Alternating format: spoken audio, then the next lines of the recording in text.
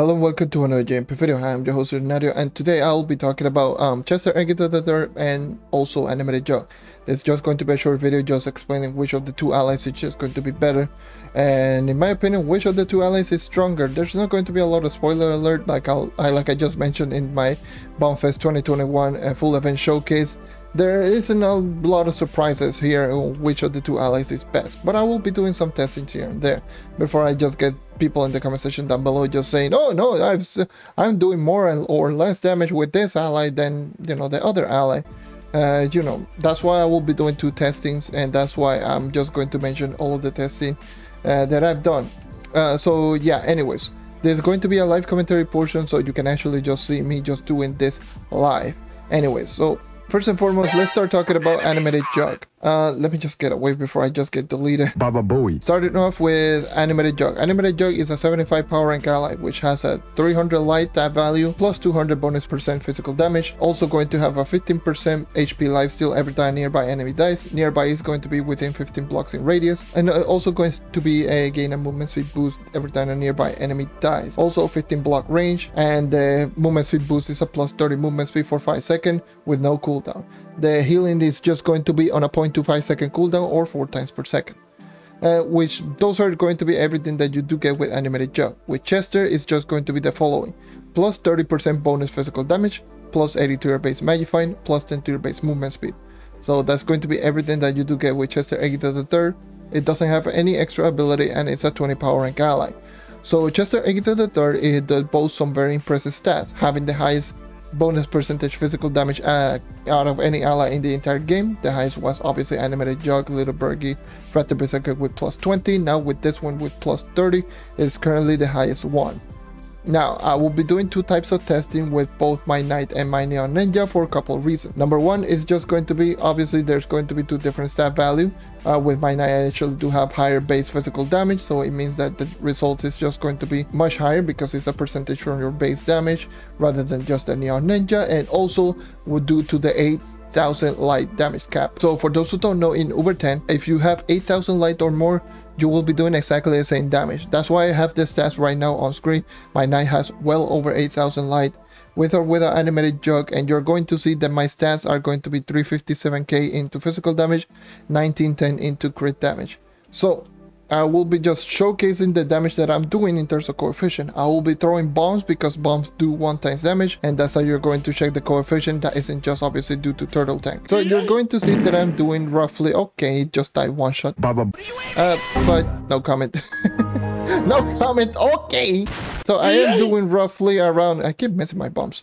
Doing roughly around 7 mil damage coefficient, and with my Knight with Animated Jug equipped. That is with every piece of gear available. If I remove my hat, you're going to see that my stats are equally the same in terms of physical damage and critical damage. 357.3k physical damage and 1910.1 crit damage.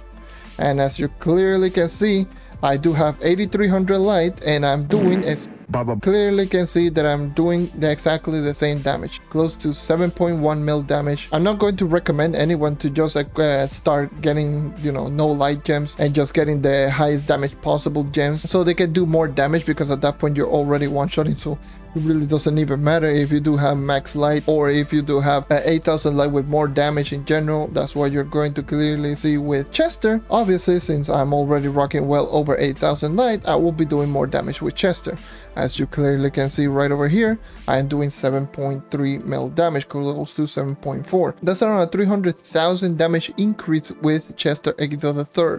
To top it all off, you also do get a magifying increase, which is plus 80 base. Oh, for those who don't know, plus 80 base is just going to be 240 extra magifying for those who are patron status, and with bonus percentage magifying, because just to do a quick math, and well, not even to do a quick math, let me just showcase it first. I got 12,939 in terms of magifying with Animated Jug, and with Chester I do have 13,179, which is an increase of 240. The reason is just going to be that 80 base magifying means that it's just going to be your base, so 80 times 2 because of patron, that's 160.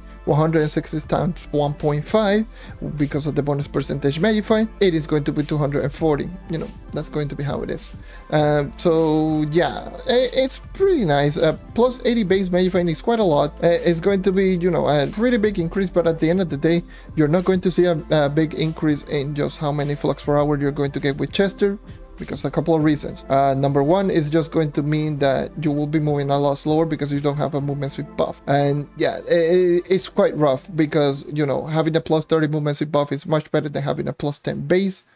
And then to top it all out, you do get more survivability. And then if we move on into the Neon Ninja, which is even more surprising and it's even more apparent that animated jog is just better, you're going to see that I'm rocking animated jog right now, and I am currently doing 4.4 mil damage coefficient with bombs. But if I do change it into Chester Eggington III, you're going to see that even with the 10% bonus physical damage increase that I do get, I'm actually dealing roughly 300,000 damage coefficient less. Even though my Neon Ninja doesn't have the highest base damage in general, but it's not going to matter which of the characters that you're using. If you are below 8,000 light is just going to do more damage. I did the same testing with my Knight in Delves and it was exactly the same. I was doing more damage with animated jog. So yeah, light matters more than the, you know, bonus physical damage that you do get with Chester. And then if we move on into the last thing, it's just going to be Chester is just going to be beneficial to those who are just already doing, you know, full damage with animated jog. So players who have light cap in Geo Topside, players who are just doing prime worlds. So prime worlds or light cap are going to do more damage with Chester. However, players who are just in light cap, it means that they're already one-shotting at that point, because if you're already over 8,000 light, it means that you already have pretty high stats and you are going to pretty much one-shot or two-shot enemies, and Chester is not going to matter quite a lot. And so yeah, that's the thing with Chester. It only helps out players who are doing low damage, which, you know, for newer players it might be really good, but for players who are just maxed out in over 10 topside, you're not going to see a massive difference, because obviously you're sacrificing speed in general and survivability just for a little extra damage that is not going to matter because you're already one-shotting. So yeah, pretty much for the most part, animated jog is just going to be ultimately better than Chester in every sense of the word. The only thing that you might see Chester be more useful than animated jog is going to be obviously for players who don't use movement speed buffs, for players who don't use movement speed equipment. Those are players who uses mounts and such. So stuff like that is going to benefit more from Chester, because, you know, you will be moving at the same movement speed no matter what. But in the case of, you know, movement speed buff equipment, you know, movement speed in general, which is just going to be, you know, the most efficient grinding in, you know, in general, it means that, you know, movement speed is just going to be much more important. So it means animated jog is just going to be ultimately better. So yeah, that's going to be my final verdict out of the two allies. You know, I would recommend you to use Chester only if you are not doing topside, or if you don't have movement speed equipment, or a combination of the both. And also even if you're doing only prime world, because on light cap you are already one-shotting. So yeah, just stick to just having better survivability. So it means that you can use Conjurer's Crucible Vial for more damage and for more movement speed purposes, rather than just using that Define Vial for healing purposes. So you can actually just sacrifice that Define Vial and just have an animated jog, just, you know, to help you in survivability. So that's why I ultimately think which of the two allies is just better. You know, Chester is still a pretty good ally, considering that it's very easy to obtain. You obtain it from egg dungeons. Just completing those egg dungeons, you have a chance of actually getting it. It's a tradable ally, so it means that even right now, which is already 1 week after the event has started, I'm going to assume that the Chester is just going to be an extremely cheap ally. So if you're a newer player, at least get it for yourself and use it if you're using a lot of mounts, or if you're doing prime world. So Chester is just going to do more damage at that point. But if you want max efficiency, then extra Mayfine that you do get is not going to ultimately matter, because you will be moving a lot slower, and also the damage increase is not going to ultimately matter if you have over 8,000 life, because you are already one-shotting at that point. And if you're not one-shotting, it means your ability is doing low damage, And you know, if you're doing low damage, Chester is not going to make a massive difference. Animated Jug, still better ally than Chester, but if you want to use Chester, so be it. Use Chester. I'm not going to sit here and just say that you shouldn't be using Chester. If you want to use it, go ahead and use it.